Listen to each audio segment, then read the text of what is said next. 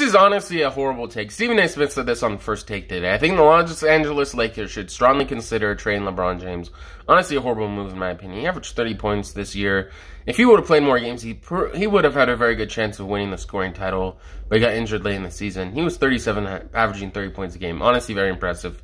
Very close to catching Kareem Abdul-Jabbar. I think trading him would honestly be a horrible move for the Lakers, and honestly would show how bad their management is in general. I feel like he was the only good thing that really happened last season. His playing was really carrying the team for most of the year. And if they should trade anyone who's an all-star, it should be Anthony Davis. He needs to be traded from Lakers. I would agree with that, but LeBron definitely not.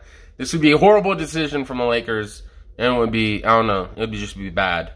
This is an NBA game that happened last night, NBA playoffs. 109 Celtics to 86 Bucks. Honestly, I was very surprised.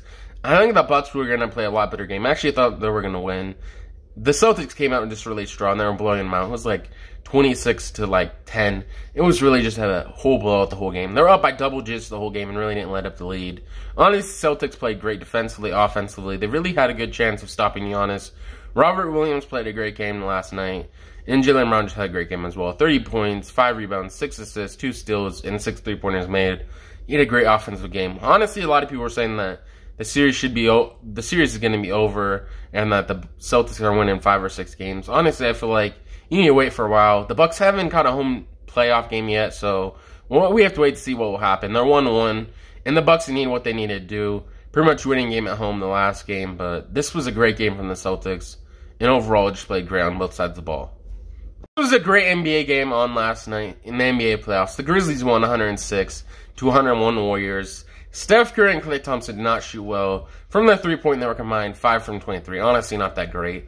And from the field goal, they were 16 of 44.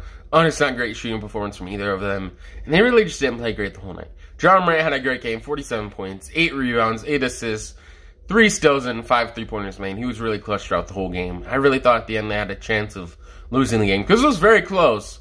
But then Ja just made a couple. He really couldn't be stopped in the lane. No one could stop him. His layups were just going in, and no one could stop anything he was doing. But what's your opinion on this game?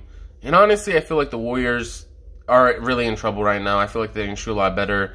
But what do you think? This is via Club Shay Shay Podcast, Bleacher Report Gridiron. I will say we're going to get something done. I think I'm going to be in South for the next few years, which is honestly a good sign for the Seahawks. I feel like re-signing him will be a major move. A lot of people actually wanted him to be traded after the Russell Wilson thing. Honestly, I think that would have been a horrible decision. And what do you think?